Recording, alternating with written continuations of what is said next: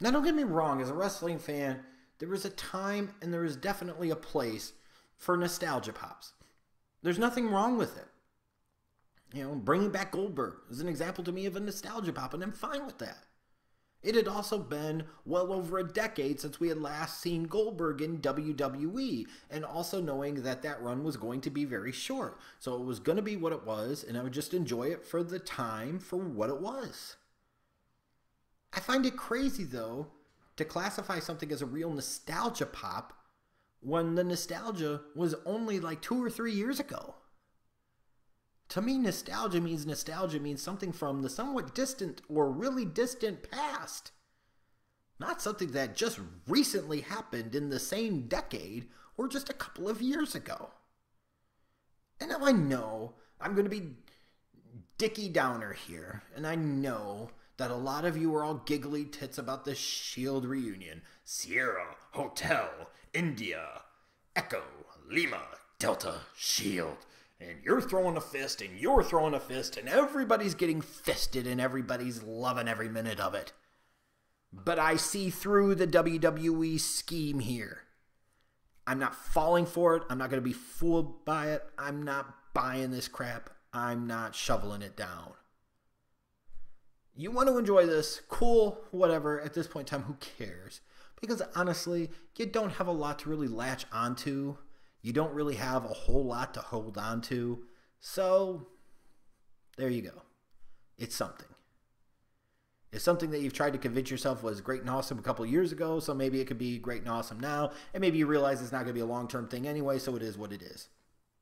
But what it really is this, is number one, it's the fact that with Dean Ambrose and Seth Rollins, they forced these guys, they pushed these guys, they thought these guys were going to be something big on their own as baby faces, and they ultimately rolled craps. They ultimately stunk up the joint. I'm sorry, that is just the way it is. These guys didn't really latch on as baby faces. They really didn't get to that level where the amount of energy and resources invested by the WWE into these characters should have potentially gotten them. So, because they weren't really working on their own as singles guys, we had to bring them back together because we thought the concept of that was going to be pretty cool. Because honestly, instead of doing something new, instead of doing something different with them or something better with them, we had to go back into the old bag of tricks because that's the only way WWE knows how to operate now. The vast majority of the time, the only time anything is close to remotely good, it's something from the past or something part-time. So throwing together Dean Ambrose and Seth Rollins is just another example of going back to the well of something that once kind of worked and hoping that it will work again. That's exactly what this is.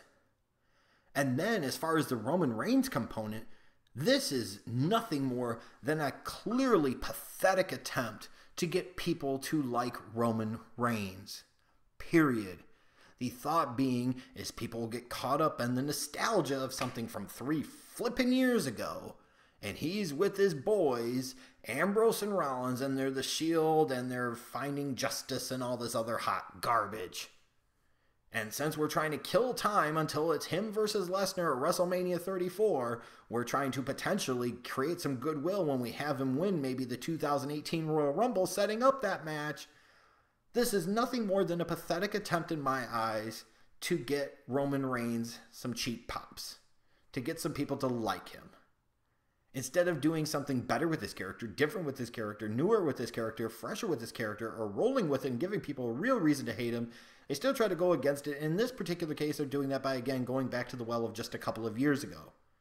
Because what the hell would we know how to do anything new or different? Let's go back to crap that kind of worked, and let's hope it works again. It's pathetic. It's also kind of pathetic from the standpoint of you look at it and you see Ambrose, Rollins, and then Reigns. This whole thing of kind of throwing the Shield together is kind of forced. This is type of thing that, like I said, you would usually not want to do it so quickly. You'd want it to be more nostalgia, more time elapsed, so it's really, really a big deal when these guys do it. Not to say it's not kind of a big deal, and clearly, obviously, the fans are going to gravitate to this because, again, what the heck else do they really have to gravitate onto? But knowing, and you could just tell the way this is all being planned out, that this is kind of being forced, that now you're throwing Braun Strowman into the damn mix with the Miz Taraj. It's clearly like the WWE came up with the concept, well, we need to get Roman Reigns more love, so let's lump them together with Ambrose and Rollins, who really haven't worked as baby faces, so hopefully this will help them too, but more importantly, this will hopefully really help Reigns get even more love, which ultimately is going to backfire and not work at all, and we're just going to make up a lot of this crap on the fly. It's just ridiculous. I'm not buying it. They could sell it to me. I'm not buying it. I see right through this crap. They failed with Ambrose and Rollins as babyfaces no matter how much they tried for a variety of reasons. So they had to align them with each other because they figured that's the only way it was going to work. And to be fair, they were probably right.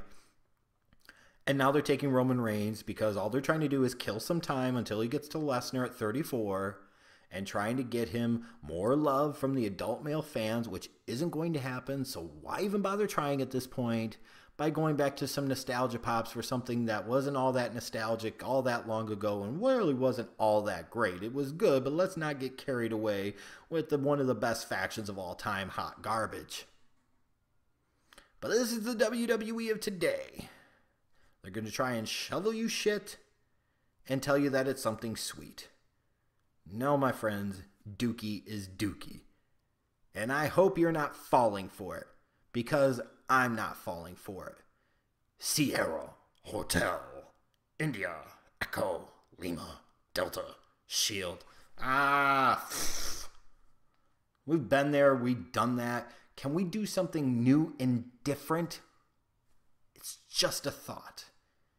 And if we have to go to these lengths, which is what they're doing to try and get Roman Reigns more loved, isn't that maybe a greater indication that you have a bigger problem here and that your new Cena 2.0, your new prop, isn't really working the way you need him to work, and that it may be time to rethink things and do something different with him? Going back to the well of the past isn't going to work.